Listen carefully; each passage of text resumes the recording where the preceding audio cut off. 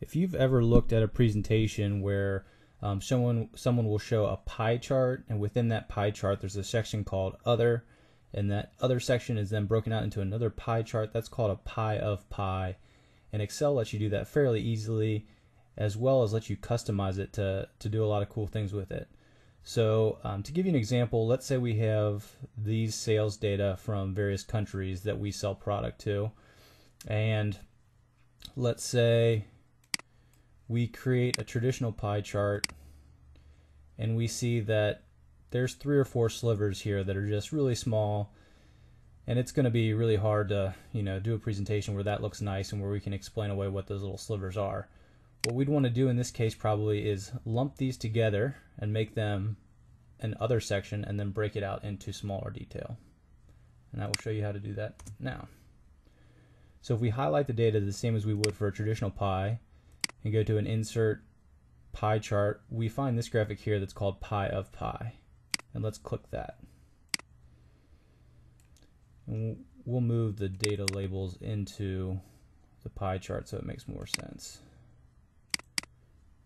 of what we're looking at.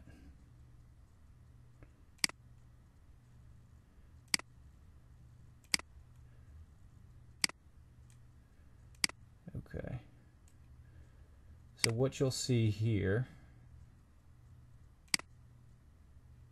is that if we go to Format Data Series, Excel automatically grabs the last 3 or 4 smallest sections and automatically kicks them into another section and makes a new pie. And that's what it means by position. It's position within your original data set, and that's why we always like to put our data in descending order of values, and that's why you saw my sales data in descending order. So this is pretty interesting. If you want to say Mexico is big enough to warrant its own place on the first graph, you can simply kick it down to 3, and then Other will only include the 3 countries here. Now, that's really interesting if the only facet of the graph that you want kicked over into another section is simply the smallest sections. However, there may be an instance, if we see within this sales data, we may want all Southeast Asian sales to be in the other section. And we do that by going to this same menu, Format Data Series, and instead of clicking Position, we go down to Custom.